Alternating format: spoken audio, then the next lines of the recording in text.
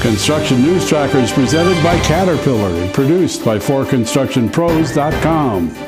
The nation's construction industry officials are eagerly awaiting the outcome of congressional action on a continuing resolution to carry forward the nation's business beyond recess December 18th. The present legislation that covers the federal DOT and other agencies actually expires December 11th.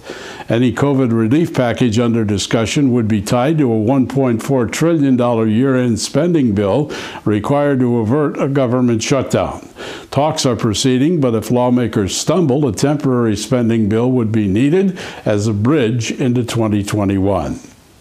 A major reduction in capital spending for 2021 is being proposed by the New York, New Jersey Port Authority. The authority is asking for $2.1 billion for next year in construction spending, a reduction of $1.2 billion as a result of the COVID-19 pandemic economic fallout. Overall, the agency seeks to reduce its total outlay to $7.3 billion, a drop of $1.3 billion from 2020, and includes job cuts and system reductions. The Port Authority oversees aviation, rail, transportation, and seaports in the greater New York City area. Officials say the intense drop in vehicle and passenger use from the pandemic has them anticipating a $3 billion loss in revenue in 2021.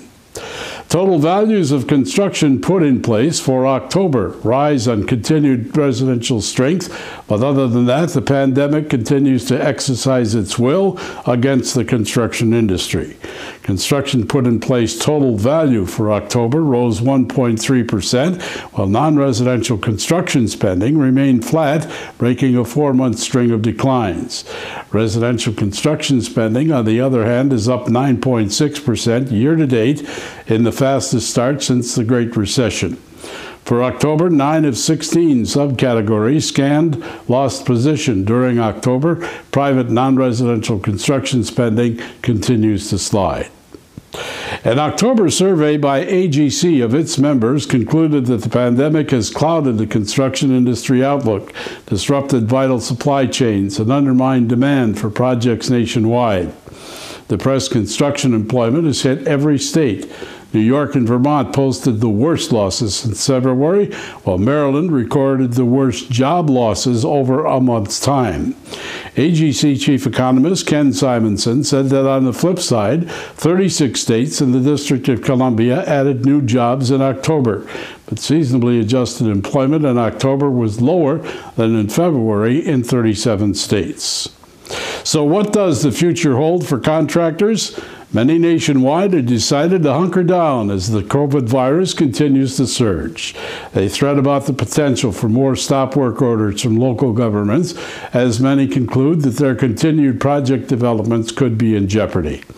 Despite current developments in the vaccine industry, contractors remain concerned that in some areas officials are planning on new shutdowns until the vaccines become reality.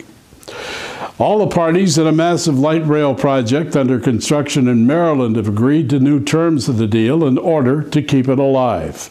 The consortium, known as the Purple Line Partners, will charge forward without Fluor Corporation as a partner, which quit in September over delays and cost escalations on the $2 billion endeavor. Meridian and Star America will remain as partners, as the Maryland DOT will pay an additional $250 million to salvage the private partnership deal. The contractors had alleged $800 million in cost overruns on the light rail project. Construction work on a new Gordie Howe International Bridge between Windsor, Ontario, Canada, and Detroit has continued despite the COVID pandemic. The Bridge Authority is reporting that despite major changes in work regulations, the $4.4 billion project is on time for completion in 2024.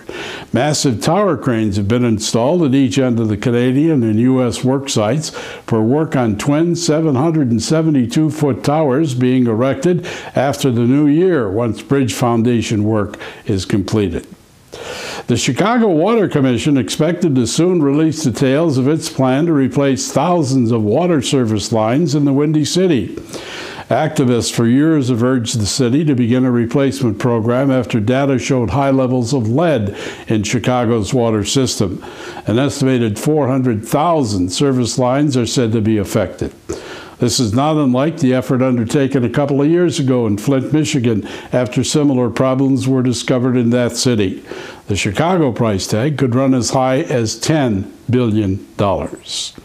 In closing, one enemy is too many, and 100 friends too few.